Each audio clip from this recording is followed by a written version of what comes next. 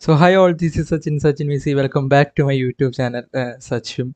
So this is a new playlist. It's regarding family creation. Actually, some sort of advanced family creation. Actually, I made some videos regarding the basic steps that I will post in the description box. You can check it out once.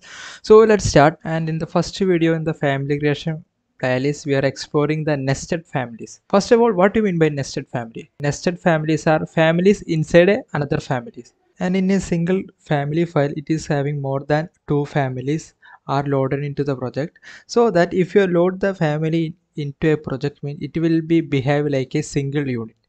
And why we are using these kind of nested families? Why? Because the family is having the repeated elements.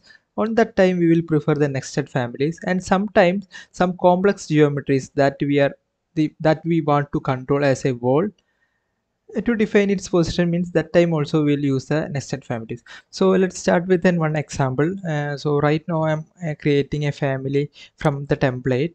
So I'm clicking new and go to the metric generic model as a template. So don't want me make any confusion, go with the metric generic model and click open. I'm saving the file as Levi typ. Okay, and I'm keeping the backup as 1 and save.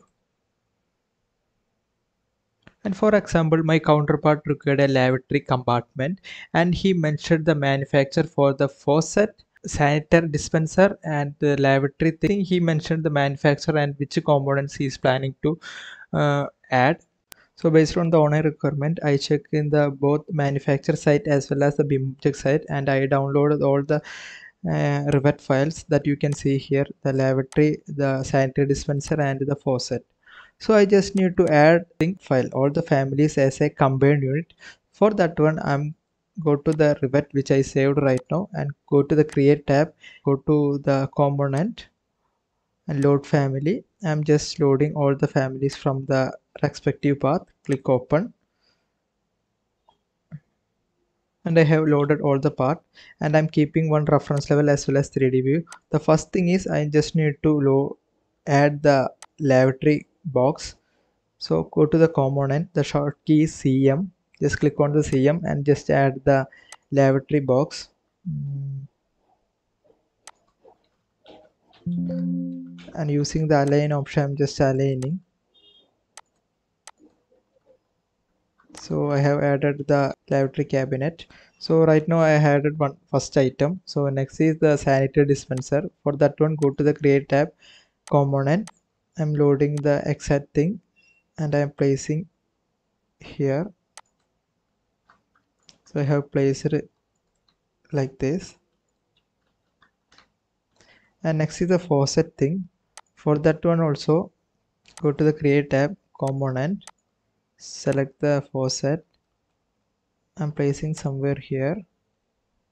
Okay, so it's on here actually.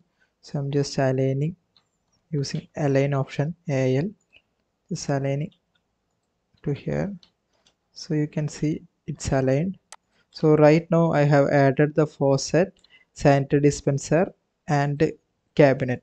So all the things are three separate Revit files, and I'm grouping it as a combined one as a one Revit file. So this kind of family is known as nested family, and I'm saving this file and I'm trying to load, create a new project. I'm choosing system default metric, click OK. So I'm loading that thing into the project, load into project. So I'm placing here, go to the BX coordination. So you can see all the things I made in it as a single family file. So right now I have added the families and I placed five instance here. So actually in the Revit file we have three separate Revit file, but coming to the project it is a single unit that is known as nested family.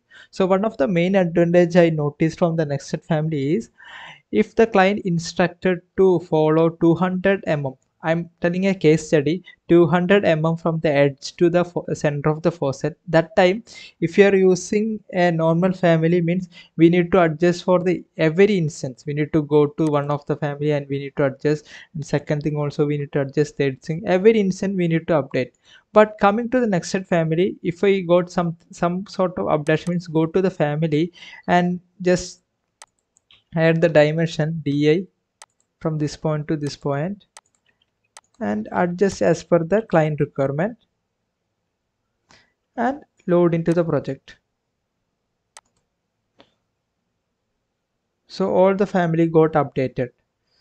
Why? Because the reason is we are using the nested families. So I hope you understand the purpose and concept. So try it out once and let me know your feedback in the comment section. So this is Sachin from Sachvim channel. So thank you guys. Bye.